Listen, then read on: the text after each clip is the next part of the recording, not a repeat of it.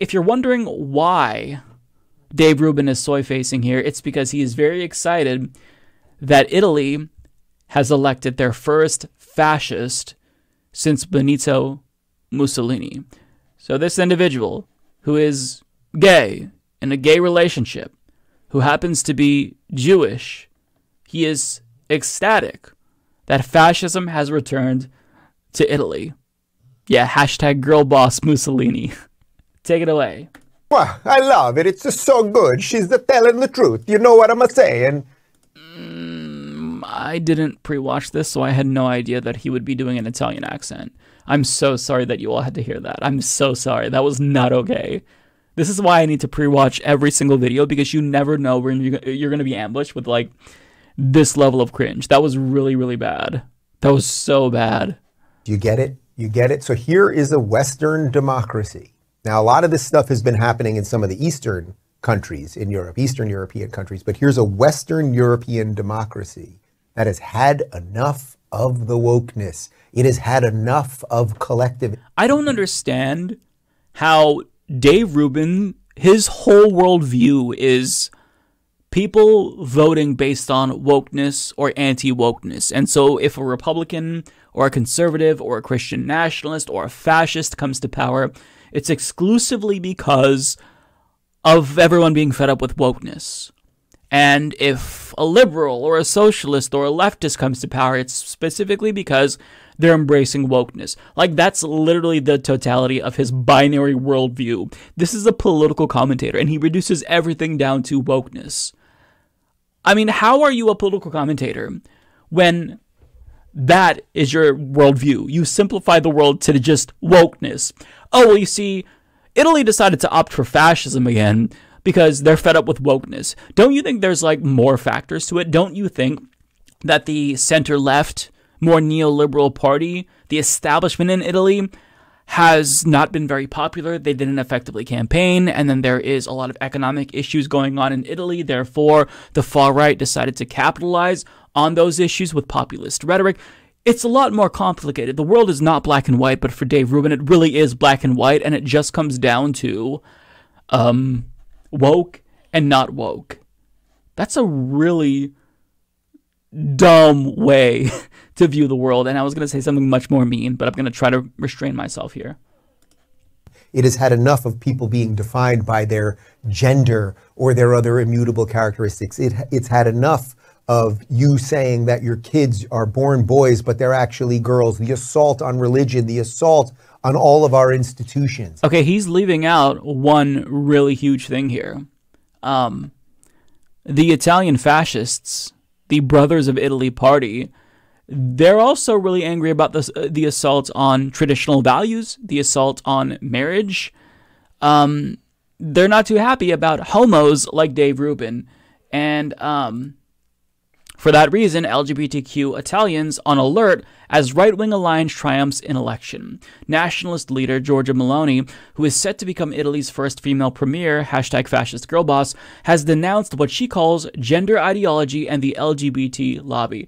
So this absolute dumbfuck right here is celebrating this fascist's victory, while actual LGBTQ people in Italy are saying, oh my god. The triumph of a right-wing alliance in Italy's election has raised concern among LGBTQ advocates who fear nationalist leader Giorgia Meloni could adopt anti-gay policies as prime minister and set back their efforts to boost equality. Meloni, who is set to become Italy's first woman premier, #FascistGirlBoss, at the head of its most right-wing government since World War II, fiercely denounced what she calls gender ideology and the LGBT lobby just months before Sunday's vote. But she also has played down her party's post-fascist roots and portrays it as a mainstream group like Britain's conservative, sure. So what would her leadership of Italy's new government mean for the LGBTQ community? Well, she's a Christian, and she has sprinkled speeches with anti-LGBTQ plus rhetoric and conservative statements on family-related issues. Yes to natural families, no to the LGBT lobby. Yes to sexual identity, no to gender ideology. Yes to the culture of life, no to the abyss of death. But in the past few weeks, Meloni has repeatedly denied suggestions she might roll back legislation on abortion or LGBTQ rights, while reaffirming her opposition to adoptions and surrogacy for same-sex couples. So keep that in mind here. Dave Rubin, he's going to become a gay parent. In fact, I think he might already be a gay parent. Like, he might have one of the 2 children that he is supposed to have via a surrogate. If she were his prime minister, he wouldn't be able to have kids. She would ban Dave Rubin from being a father because he's gay. Days before the election, however, a senior member of her Brothers of Italy group suggested same-sex parenting was not normal. So this absolute buffoon is celebrating the return of fascism to Italy. Meanwhile, they think that people like him are unnatural. That's literally what they say. And he's totally ecstatic about it because it doesn't affect him. This is a phenomenal speech. So, of course, everyone in the Western media is calling her a fascist and even... This is a party that directly descended from Mussolini. The prime minister praised Benito Mussolini. To say that she's not a fascist is genuinely stupid. If you look up the tenets of fascism, the core tenets of fascism, you will see they check most of the boxes, as do Republicans in the United States. Okay, so you guys get the game, right? We've looked past, we've moved the curtain and we're looking past, and it's not the all-powerful Oz, it's just some washed-up old dude back there, and that game is that they try to scare the hell out of you until you pull that curtain back. She's far right, she's a fascist, blah, blah, blah. Well, I listened to all the speeches, I did a little research on her, I've talked to a couple people. What would that mean, that she's a far-right fascist? So she's a far-right fascist, so she hates immigrants or something like that? No, she actually wants borders. We had an orange man who wanted borders, and they said he was a fascist. And he was a fascist. And just saying that they want borders is an oversimplification. What she wants is effectively what all the fascists around the globe currently want. She's about Italian first policies, meaning they want to exclude immigrants. They fearmonger tacitly and overtly about the Great Replacement conspiracy with immigrants. He knows what he's doing here. He's oversimplifying it because he knows that he's doing apologia for fascists. But I'd be interested to know that if they do ban gay adoption and surrogacy in Italy, how is he going to, talk about that? How's he going to frame it? Is he going to say, oh, well, they just rejected the woke? Really, Dave? Is that how you're going to say it? I mean, I'd love to see what he has to say. Hopefully it doesn't come to that. But if it did, then Dave Rubin would, of course, be right there to legitimize it. He'd say, well, look, as a gay man, we have certain freedoms in this country, and that's just their country. That's their right. That's what he would do, because this is an individual who became popular because he used his identity as a gay man to shield conservatives from claims of homophobia. What is a fascist? Well, a fascist, of course, is someone who wants corporate power to be completely aligned with political power. But that's the reverse of what she was saying in that speech. What she was saying in that speech is, it's up to you. It's your life. You shouldn't become just the ultimate consumer of all of the things that the big government corporate monster wants you to be, right? What is fascism? It wields the state's political power on all private and public institutions, right? That's what it does. She's trying to separate those things. But the media is showing you the cards, and the cards are she is a far-right fascist. They never tell you what actually that means. It just sounds scary enough. My God, Mussolini, Hitler, somebody do something. I mean, first of all, this is a party that, again, descended from Mussolini. It has fascist roots. But on top of that, he just said that, fascists want to wield power over private and public institutions. What the fuck do you think all this, virtue signaling about the traditional family is? They're trying to wield power over your private life. And you don't have to wonder what fascism is. You can literally just look it up. So these are the 14 characteristics, common features of fascism by Umberto Eco. So this includes the cult of tradition, the number one thing that the Brothers of Italy party was running on. The rejection of modernism. Modernism includes many things, but it especially means that these modern new woke values that societies are adopting, that's unacceptable. It's kind of in line with tradition.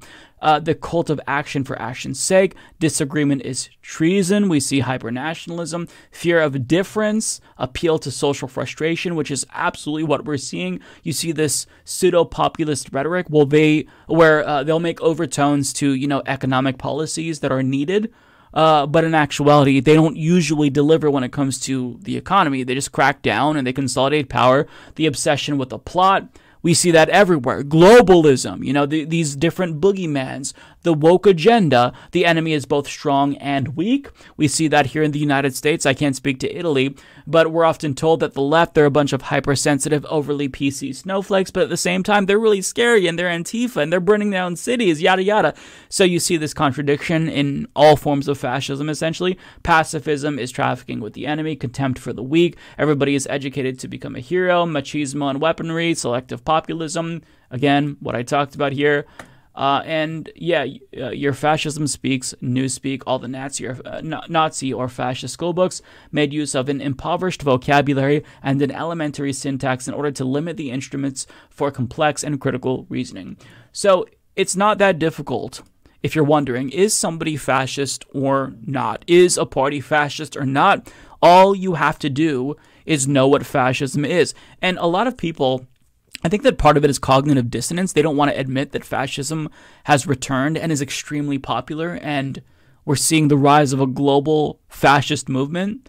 And there is solidarity among fascists, by the way. People don't want to admit that, right? Because that's really scary. But the fact is, fascism is here, and Italy is just another country that is going in the same trend that we've seen other countries head in. The United States, Brazil, Hungary, India. It's not uncommon anymore. Some states have resisted, but what you need to push back against fascism is a strong pro-worker party, strong pro-worker candidates. So what we're seeing in Brazil is Lula da Silva.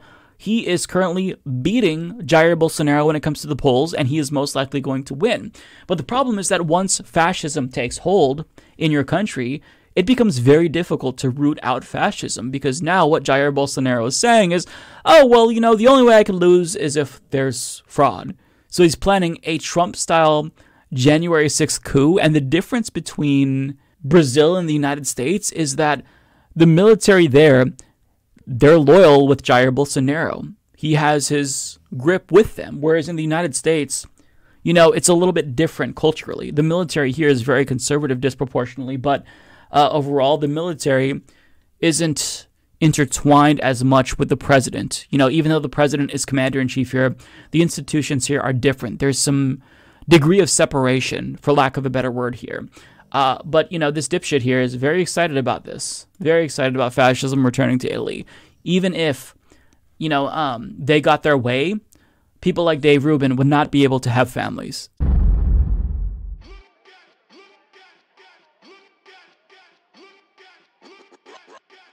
Ideas.